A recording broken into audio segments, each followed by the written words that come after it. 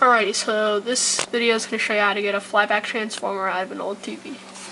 A really old TV in this case. So, take the back off, which I've already done, and then you're going to tip it like this so the screen is facing down.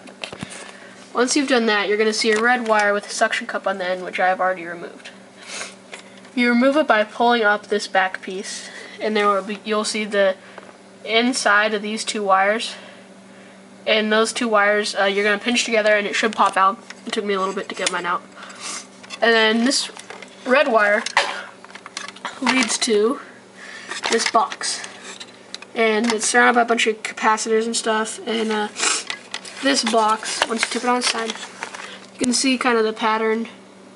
It kind of resembles the box. So you're just going to desolder those and take it off. Alright, so I've begun soldering, as you can see, and these things are really kind of tricky to get off because the plastic is like directly underneath it. You don't want to melt the plastic in the transformer.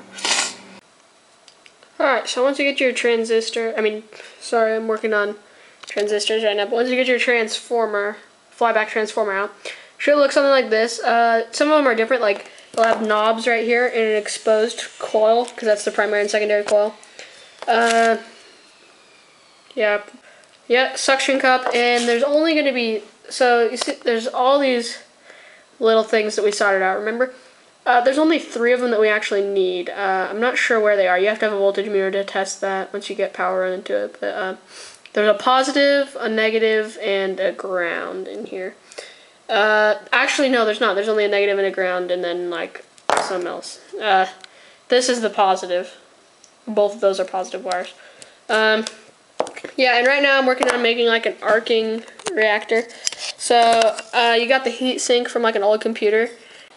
So this is what it should look like when I'm all done with this stuff. Yeah, it's going to be the most complicated thing I've ever built, but try and keep you guys posted on that. It's going to be pretty cool.